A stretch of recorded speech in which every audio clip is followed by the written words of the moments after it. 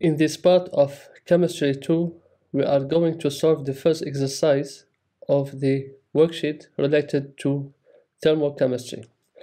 In the first exercise, we have this equation, which is hydrogenation of acetylene to ethylene. And we will calculate this standard reaction enthalpy using three different methods. We start by the first one. We use the standard enthalpies of formation. We have in this table all the data that we need to calculate this first, or to calculate the enthalpy of formation, or to calculate the standard enthalpy from this enthalpy of formation. So we start by writing first the chemical equation.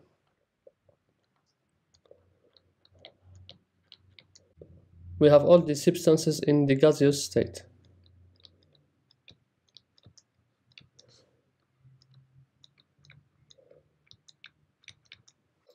In the first method, we are going to use the standard enthalpy of formation. So we have the standard enthalpy of this chemical reaction, which is we have here the standard enthalpy of formation of products minus the standard enthalpy of formation of the reactants. So we write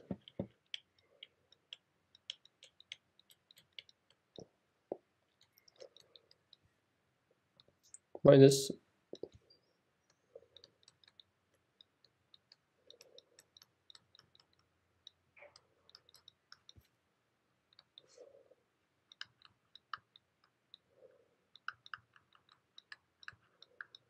so here's the equation. But we know that the standard enthalpy of elements is equal to 0. So we have to plug the values of the standard enthalpy of formation of ethylene and acetylene. We have for the C2H4 is equal to 52.3 minus for the reactant C2H2 is equal to 226.7, and we get a value of minus 174.4 kilojoules per mole, which is negative, which means that this equation is an exothermic process. Now for the second question, we'll calculate the standard reaction enthalpy of this equation from the standard enthalpies of combustion. So we'll have to write the reaction of combustion of each substance. So we start here by C2H2 plus O2, which gives carbon dioxide and water. We have here this equation. Here we have this equation corresponds to, or we write it by here. It corresponds to the combustion reaction of C2H2. But here we have to balance the equation. We have here 2 carbon, and also we have 5 oxygen, so here we have to balance. Now the second combustion reaction of the hydrogen. Here water is formed. Also here we have to balance the equation, and here it corresponds to this combustion enthalpy we call 2. The third one is the combustion of the C2H4.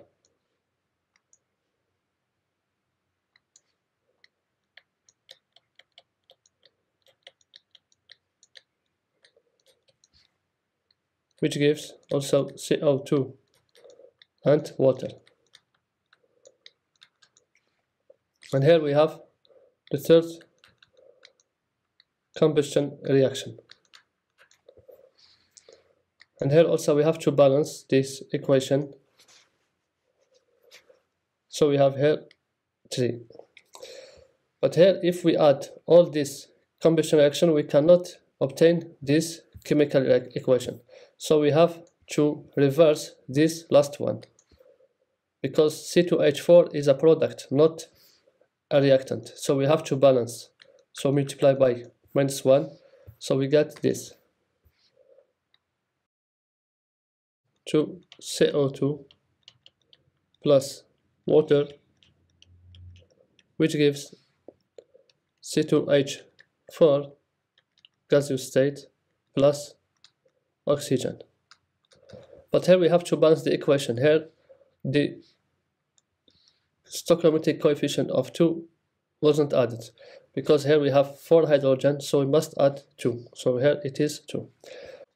Now this chemical reaction corresponds to this standard enthalpy of combustion.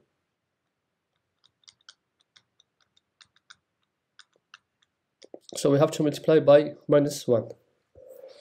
And the sum of these 3 equations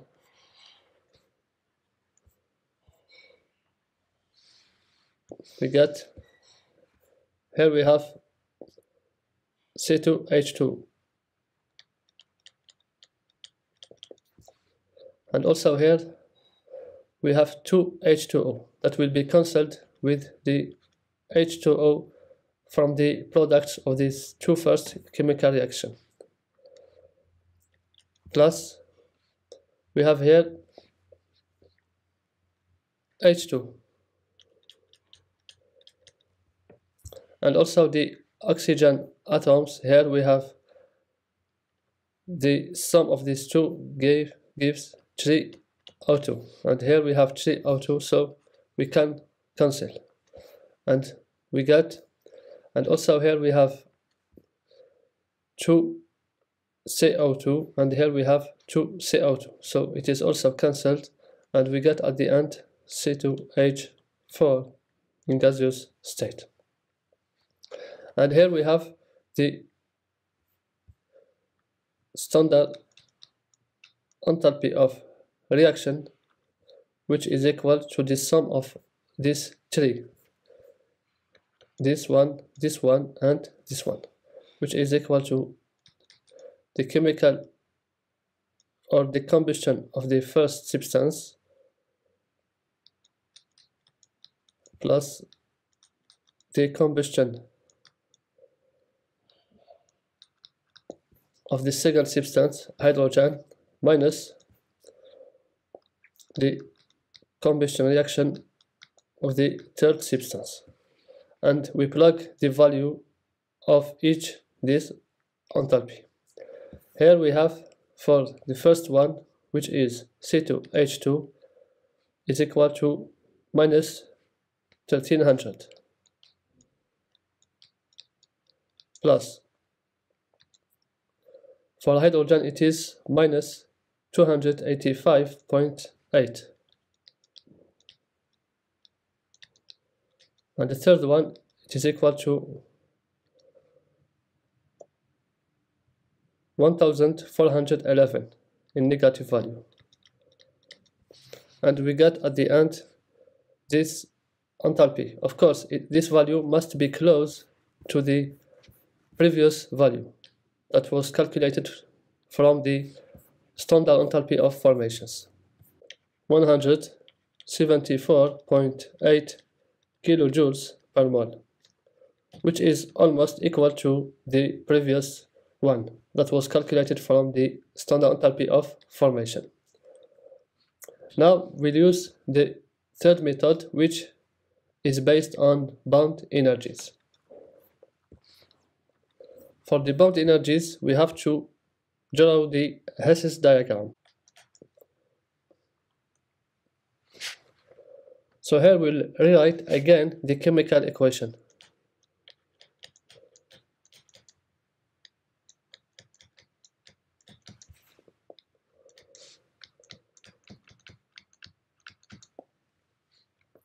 which correspond to this standard enthalpy of reaction. But to use the chemical bond, we need to break the bonds between these molecules and to form this molecule through the formation or through the formation of bonds. So here we need a second path, which is indirect. So we can go to this substance through the breaking of these bonds. And enthalpy is a state function, so it doesn't depend on the path. So here we need to first draw the chemical structure of this molecule. So here we first need to break the bond between the triple bond and CH. So to break this bond, this triple bond, we need to provide energy that corresponds to these triple bonds.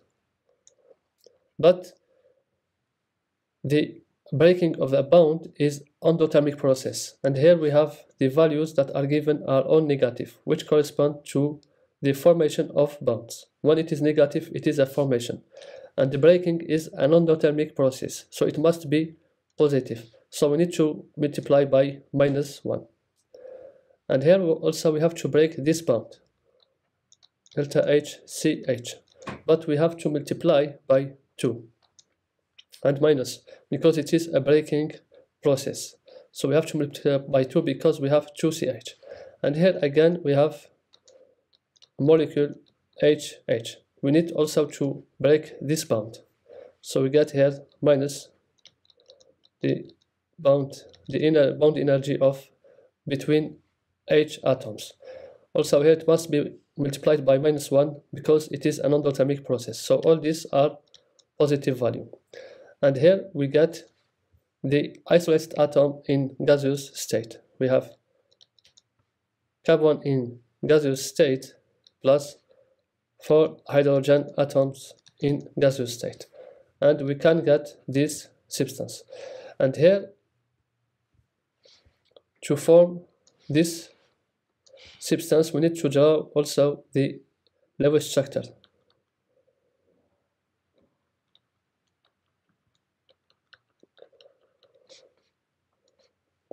So here we need to form this bond. We need this energy. So this energy is instead, in this case, it is released. So the formation is an exothermic process. So it must be negative. And also the formation of 4CH. We need to provide, or this energy will be released from the molecule to form this type of chemical bonds. And also here it is negative. So now, because enthalpy is a state function, so the standard enthalpy of this reaction is equal to the sum of all these bond energies. So we replace here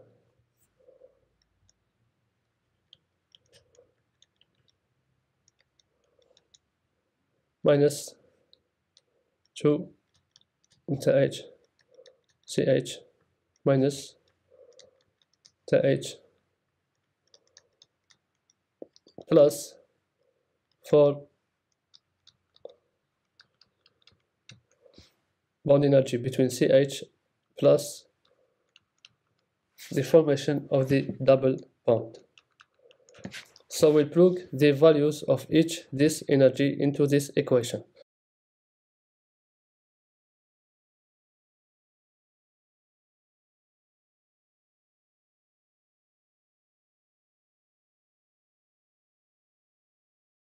So we plug all this value in a calculator, and we get at the end minus 169.4 kilojoules per mole. Here, don't forget to multiply by 4. So we can notice that it is very close to the value of 174.4 kilojoule per mole. And if we do the difference between them, we'll get a value of about 5 kilojoules difference. between them. And this difference comes from the value of these chemical bonds that are average values, because a bond is affected by the interaction between atoms into the molecule to the electronic effects. That's why we have these small differences. Now, in the second question of this exercise, we are going to calculate the internal energy, and we'll use the average value between these three methods. So the relationship between the standard enthalpy of reaction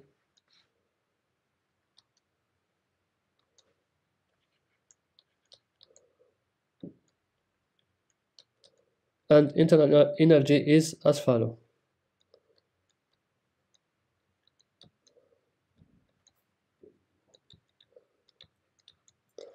Because all these substances are in gaseous state, so we'll assume that they behave like a perfect gas.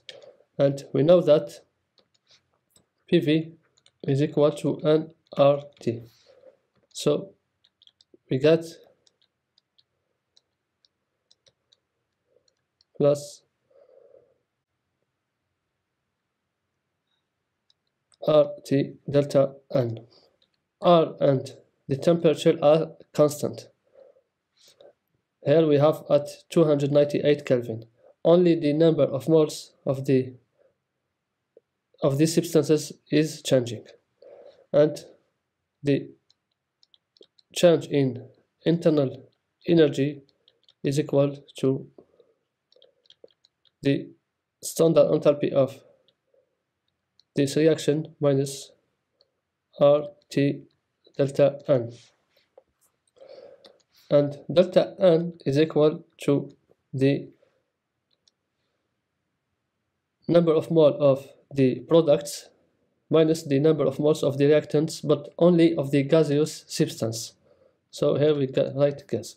We have 1 mole of C2H4 minus 1 mole of hydrogen plus 1 mole of C2H2, which gives a value of minus 1. So here we'll replace by the value, and also the average value of the standard enthalpy of reaction will be equal to minus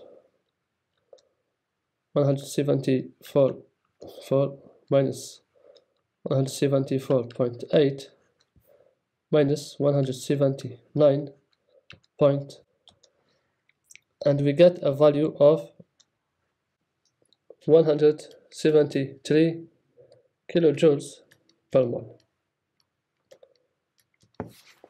So we replace by this value here. So we have here or minus, which is negative value.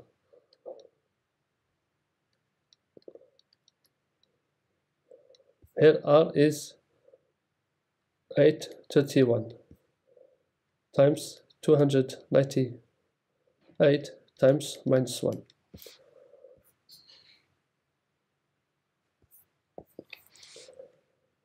And here we have to multiply by 1000, because this value is in joule and this value is in kilojoules. So we multiply by 1000 or by 1/1000. And at the end we get a value of minus 170.5 kilojoules per mole.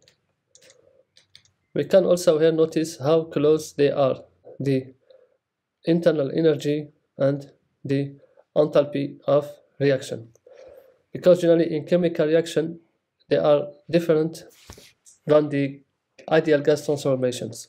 So the internal energy and the enthalpy are very close.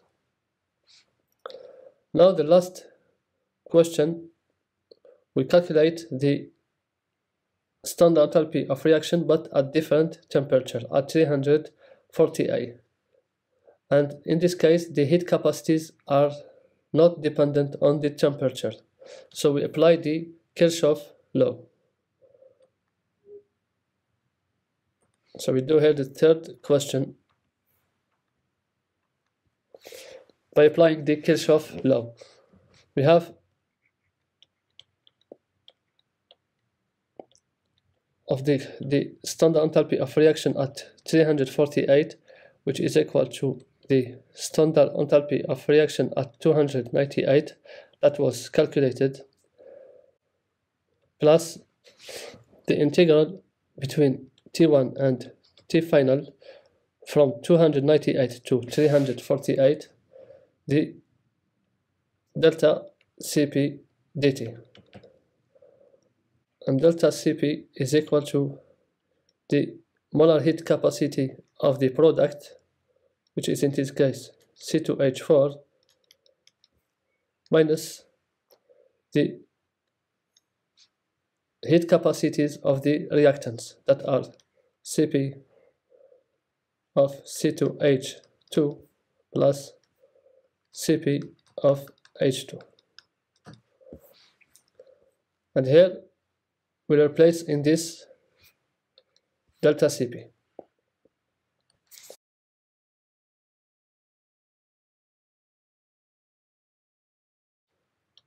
Which is equal to minus 35.2 joule, Kelvin minus 1, and mole minus 1.